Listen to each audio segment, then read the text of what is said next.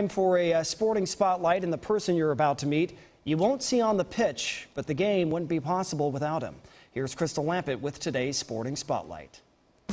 Hey, good morning. Time for a little sporting spotlight. Today I have a little bit of a different position to interview. He's not on the team, but you might recognize Mike Flaherty as the Kitman. That's right. Because you have 5,000 Twitter followers. I have 5,000 Twitter You're followers. You're so popular.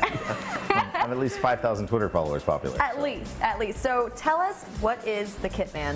I take care of all the equipment, order all the equipment so that the players can play and the coaches can coach, and make sure they're dressed so no one's out there, there's no nudity out there, and everybody's ready to roll. So everybody's appropriate. Absolutely. You keep them in line. Try to. Right? Well, I try to. I don't all know if these anybody boys can do running that. around. It's like having 30 kids. So. Absolutely. You're just like a dad. Absolutely. Yes. Just babysitting all the time. Try to be anyway. Well, it's interesting because this is sort of a unique position. How did you get into it? I started out, well, it started funny because I was working as a fireman, and I was out with a couple of the guys, and they said sign up for Facebook, and I did, and some of the guys from US Soccer wrote to me right away that I knew from before, and then Peter sent me a message and wanted to talk to me, so I got a hold of him, and the next thing you know, I'm driving out here to Kansas City.